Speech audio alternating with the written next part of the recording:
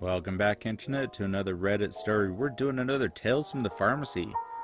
I just got my flu shot done and got a story to tell. Anyway, let's get into them. Had a lady get mad at me for not having a prescription ready that she didn't give me yet. I'm a pharmacy tech, was pretty new when this happened, and this lady comes up. Had the usual, here to pick up? Yeah. Okay, what's your name? I look up the name and I don't see anything ready or in the process. If that ever happens, I go, oh, is it a refill? Was it sent to us by your doctor? She then gets very angry at me, pulls out a prescription from her purse and goes, no, obviously it's this one. I've been here for 4 months and I'm still so confused about her logic. And of course it was scheduled and she had to wait for it, so that was an added bonus. I had a guy call and tell me that he was going to read me his prescription so I could get it ready. C2, of course. I told him that that would not be legal. He insisted that he does it every month. Sure, buddy. As professionally as I could, I said no. Cue asshat, storming in 20 minutes later, screaming about the obviously noob jerk refusing his request. Granted, I was filling in that day, but still doesn't mean I was going to break the law. He threw his paper script at a tech and spent his wait time giving me the stink eye. Last I heard, he was demanding I be fired, but it was okay. Corporate and the store managers bestowed upon him a slew of gift cards and freebies. Oh, I hated retail. Well, I've got a couple of things to say about this one. The first one is going to be what happened to me recently when I got my flu shot. I have two stories about my flu shot. The first one, I was in the patient waiting area, you know, where you're not supposed to hear a conversation that the other patients have, but you're sitting like 5 feet away from them. Yeah, HIPAA laws are weird. Anyway, and so this lady comes up, older lady, had to be senior citizen, comes up and says, hey, I'm here to pick up a medication. Okay, what was your name? I don't have anything ready for you. What medication was it? She says the name of the medication. I wasn't trying to listen in intently, but, I mean, like I said, literally 5 feet away. Oh, it looks like that one's refilled too soon until tomorrow. Well, I called them on Sunday, and they said they would be ready on Tuesday. And the tech was like, no, sorry, looks like Wednesday. So I go up, and finally I'm ready to go and ring up for my flu shot. And I just tell the tech, you know, like, hey, you know, I've been a tech for 7 years myself. I know how it is, you know.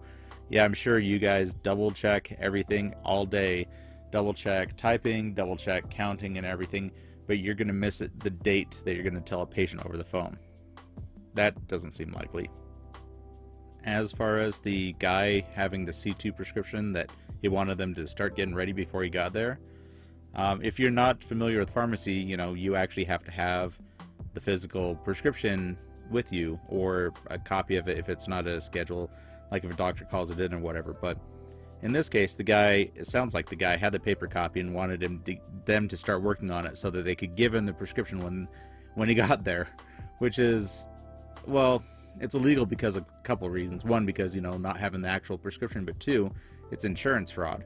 You can't send a prescription or a copy of a prescription to a insurance company if you don't have the prescription. So, like the guy saying, well, they did it for me before. I've worked where we've had some questionable pharmacies around, and you never know, because you've heard like these mom and pop places get away with a bunch of stuff, and I could see some mom and pop places doing something like that for someone, but like, oh, well, you broke the law for me before, I want you to break the law again, and then get showered with gift cards, which was the normal for retail. You know, you don't want to educate customers and try not to encourage bad behavior, but instead you just want to shower them with gift cards. You know, that doesn't teach the customer, like, you're not supposed to be doing this, we're not supposed to be doing anything like this. You know, all it does is just tell the patient, like, hey, whatever bad behavior you think that we're doing, you know what, we're not going to question it, we're just going to give you free stuff, and then you know what's going to happen the next time? The same exact thing. Oh, retail is the worst. Can you count? Me. The script was picked up on 10/20, so it looks like it'll be due in 2 days from now, on 11/19.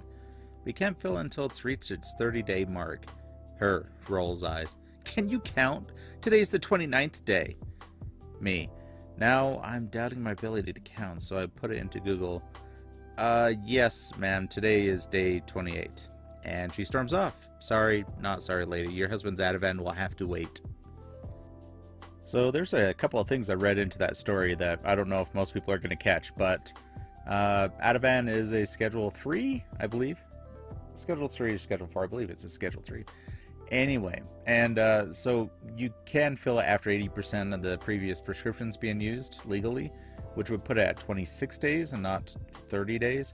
Some pharmacies, like the pharmacies I usually worked at, would hold it for 90%, which would be 27 days. But they wanted to hold this patient to 30 days, which tells me a couple of things. One, it tells me that that state, just by chance, has to last 100% law, or on their prescription, doctor put must last 30 days, which the doctor's basically saying, this person has a potential of abusing this and don't want them to really abuse it, so we're going to make them wait until they're completely out before getting more. So this lady, like, being cranky about not getting her husband's Ativan, yeah, probably a good thing that the doctor put that on the prescription. I mean, you rarely see anyone get incredibly upset if they can't fill their thyroid medication early. It's always the benzos or the opioids. Huh. I wonder why they get upset that they can't get it early. Weird. I am at my wit's end with some of these patients. We have a lady who manages her whole family's medications at our store. She's so intense anytime she comes to pick something up. Did her coordination of benefits insurance go through? Is the copay more than $4? You know the whole drill. Anyways, today she came in and was complaining about why we filled a medication that wasn't the correct strength. She admitted that she listened to the message that we left her and just filled it because she wasn't paying attention. She claimed that we misfilled medications because she received the wrong dose and prescription. I got very heated with her and said, "You just said you weren't paying attention to the message and just agreed to have it filled. How is that our fault? And why did you have your doctor approve a prescription that wasn't correct for you anymore?" She proceeded to tell me about how that doesn't matter and we shouldn't send her automated messages about things that aren't current anymore. I agreed with her on this and said I can't control the automated system, but it's very important to listen and manage your medications. Let me just say this. She didn't like that at all. She goes, "I guess I'm going to have to start looking at every prescription and make sure it's correct before I leave here." I believe my pharmacy manager told her, "Yes, you should. That's an important thing if you have such high expectations." One day people will realize that we aren't their parents and I'll probably explode from happiness that day. There are a lot of things that I could probably just spout out that I got fed up with about having to baby patients about their medications, about the whole bad or old medications. I know at least when I worked at Walmart and Walgreens, I believe, that you can actually disable or deactivate medications on the patient's profile, so like automatic messages will not go out, or it won't prompt them for a refill or anything like that. But that's something that I mean, no one ever had any time for, you would just see a patient 1 month and they'd get a 10 milligram of sertraline, and then next month they get a 20 milligram of sertraline, but all you see is a paper prescription for sertraline. You type it in for the patient. Very rarely do you go into that patient's profile and say, "Oh wow, they got a 10 milligram last month, it must be an increase in dose." The person that can do that, I believe, is the pharmacist. I know that it pops it up on their screen, if it's a new medication and that kind of thing. But there should be an easier way of being able to disable medications, but there's not, and there's really no way of checking to see if they have a new strength and dose, unless that they're told by the patient. Here we go, come full circle with patient responsibilities.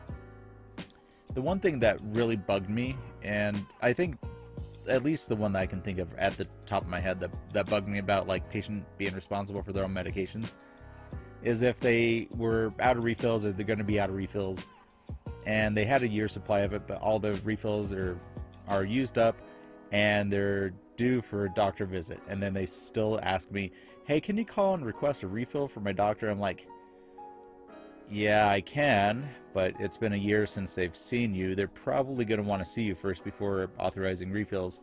Well, can you send it anyway? Sure. Yeah, I'll send it. And then we send it, and then we get a denied response back from them saying patient needs to be seen. I don't know. It's just that the number one person in healthcare, it's often told, at least on the medical side, the number one and most important person in the patient's healthcare is the patient. Because, I mean, you can do whatever you can as far as a doctor or a pharmacy to try to help him or her try to, take care of themselves, but ultimately it's up to the patient. But especially with retail, the patient's always right, the customer's always right.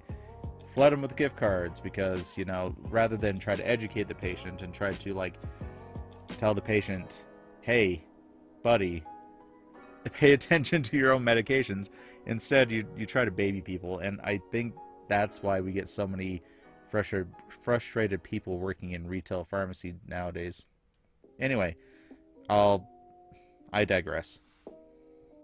So I teased it earlier in the video about having a story about getting my flu shot. So if you guys are here for the Reddit stories and commentary like that, you can stop here because I'm going to go on a little bit of a rant about flu shots. So I worked Walgreens for three and a half years, CVS for like a month and a half.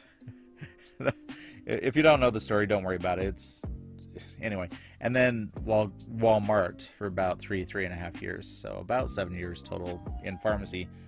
And flu season was dreadful, not because of all the sick people that come in, which is true. You get a lot of people coming in for like Chertussin or whatever, just a lot of cough syrup, antibiotics, Z-Packs, whatever. But you also have people coming in for flu shots, because people wait until people are getting sick before they get their flu shot, because that's a thing. If you guys don't know, it takes 2 weeks for the flu shot to become fully effective in your body, and even after being fully effective, you're protected about 60% of the time against the flu. So even if you get a flu shot, there's still a good chance that there's still a chance that you'll still get sick from the flu shot, but the longer you wait, the worse off you are. But anyway, flu shots are bad in retail pharmacy, at least when I worked at Walgreens and Walmart, because it always seemed like that in pharmacy, if the pharmacist isn't there, things stop. Like, you can't fill well, you can fill medications, you can't sell medications, you can't get things ready. Without the pharmacist there, you really halt. So it was always dreadful when you had like a family of 5 come in on a Friday night. You're like, oh well, we're doomed. may as well lube us up. We're ready to get pounded.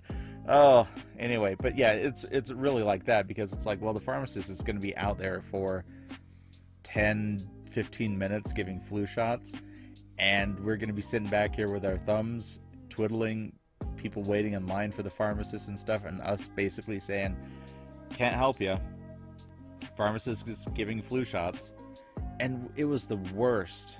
Like, it's also got worse working at Walmart, because at Walmart, if a medication's new for a patient, even if they've had it for years, like I've taken this blood pressure medication for 20 years, if it's a new prescription that was called in by the doctor, the pharmacist has a check that needs to check it off with the patient. So even if you have a patient that's been on a medication for 20 years, you still have to have the pharmacist come over, grab it out of the bag, say, you have any questions about this medication? Nope. Staple it and hand it to them, which was ridiculous. Medication that a patient's been on for that long, and they still had to wait for the pharmacist, because now the pharmacist is giving flu shots, pulling patients in, giving flu shots, busy time, slow time, whatever, and it takes forever. Like when I said family of 5, 15 minutes, I mean, probably, yeah. One patient, the pharmacist gets out there and starts talking to a patient, and one patient, the pharmacist could be out there for 5 minutes, 8 minutes or so. Meanwhile, you have a whole bunch of angry people looking at you being like, what's the holdup? And you try to tell them, can't really do anything without the pharmacist here. Sorry, buddy. It always got you super anxious and you wanted to hide. You just wanted to hide from people, but you couldn't. It just was bad news all around. Anyway, I tell you that so I can tell you this. So I go and I call around for flu shot prices, and Costco had a cheap price on flu shot because I don't have health insurance until the beginning of the year. I'm paying out of pocket. 20 bucks for a flu shot, super reasonable. So I go to Costco, give them my name, I fill out the form, you know, for like, have you been sick in the past 30 days? Have you ever been to Malaysia? Or, you know, just weird questions like that. You fill out the form, hand it to them. I go sitting down in the waiting room for 10 minutes or so. They ring me up and they say, okay, if you want to go into the room there, pharmacist will be with you in a minute. I'm like, okay, let's get this done. I go sit down and I decide, you know, I'm going to pull up my sleeve of my shirt. So I start pulling up my sleeve, and the pharmacist walks in and she says, oh, looks like you're ready for me. I'm like, oh yeah, you know, I've just trying to make small talk, like, yeah, I've worked in pharmacy for a number of years, blah blah blah blah blah.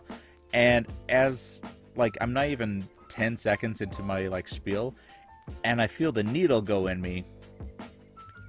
She pulls it out, puts the little cotton swab on it, and then puts a bandage on, and just still kind of chit-chatting a little bit. And she's like, all right, well, you're good to go. Have any questions? No? All right, later. Like, she was there in and out less than 2 minutes, probably closer to a minute than 2. And that's what angered me. It's not because of the whole like speedy service. That was fantastic. What angered me is that how come Costco can do that, but Walmart, Walgreens, and CVS can't? It's all the same laws. They're in the same state. They should be able to do the same thing. But they put all those bureaucracy BS into like, hey, the pharmacist needs to go over these things with the patient, blah, blah, blah, blah, blah. That lady was with me for 2 minutes at the most. Comes in, shoots me up, leaves. Why is this process not everywhere? Why did I have to suffer through 7 cough and cold flu seasons with just like looking at angry people staring back at me, just telling them, hey, sorry, can't help you. The pharmacist, yeah, I wish I could help you. And that's what bugs me. I don't know what the difference between retail stores, why there's such a big difference. I know it's probably legal teams, whatever, but I mean, I'm sure Costco has the same kind of bureaucracy, red tape that they have to go through too, but they're able to streamline it. And that's what bugged me. I don't know why we have to go through all that, just waiting around for the pharmacist to talk to the patients. They even said, at least at Walgreens or Walmart, they even said, yeah, just tell the patient to hang around for 15 minutes after their flu shot or after whatever shot that we give them, just in case they come down with any sort of allergic reaction, because we have the stuff to be able to give them there in the pharmacy. So it's like, yeah, I know we made you wait to get your flu shot. Finally we're able to pull you over into the side. You've already been waiting 20 minutes, 30 minutes for your flu shot. Now after the flu shot, can you hang out for another 15 minutes? Patient care and customer service has to be better than that. That's just ridiculous. Thank you again for joining me on this Reddit story thing. Tales from the Pharmacy. Yeah, so definitely got long-winded there, but I had to get it off my chest. Something I had to kind of bring to you guys to, I don't know, make me feel better at least. Anyway, if you're still watching this, thank you for watching the video until the end. If you liked what you saw, give me a thumbs up, subscribe if you haven't, share with a friend, and I'm also now streaming at twitch.tv/Kyoto Combat, because why not? Right now I'm streaming Magic Arena, and if you don't like card games or anything like that, you're probably not going to like this because it's probably going to be boring, but I try to make the commentary, you know, pretty interesting. But anyway, it's already a 20-minute video. Holy cow. I think this is definitely the longest video I've ever had because I can't stop talking. Anyway, thanks for watching, and I'll see you guys in the next video. So until then, later, kids.